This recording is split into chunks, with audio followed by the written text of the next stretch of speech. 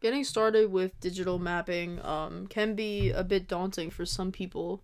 So, what I always think the best way to start with digital mapping and my own mapping journey is to volunteer, right? So, there are a few different ways you can volunteer and do GIS work, but one of the best ways to do that is through the Humanitarian OpenStreetMaps team.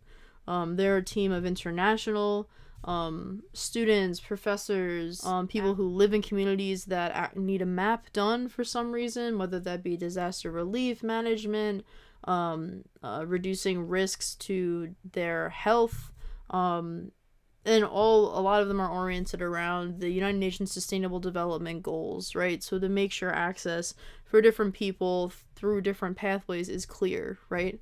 And you do that through, as you can see in the image, sometimes tracing out buildings from satellite imagery onto a new layer that's then placed onto OpenStreetMaps. So that can be drawing out buildings, that can be drawing out roadways, where schools are located. All those things are layered on top of OpenStreetMaps and kept for humanitarian purposes.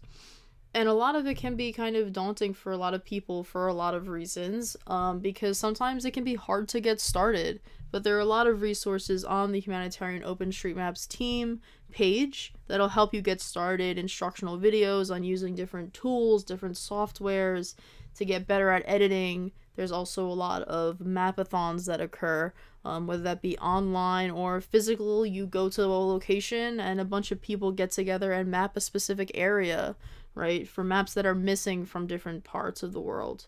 So this can be a way that you can really get involved in GIS work and be supported by a community of people that are making a difference.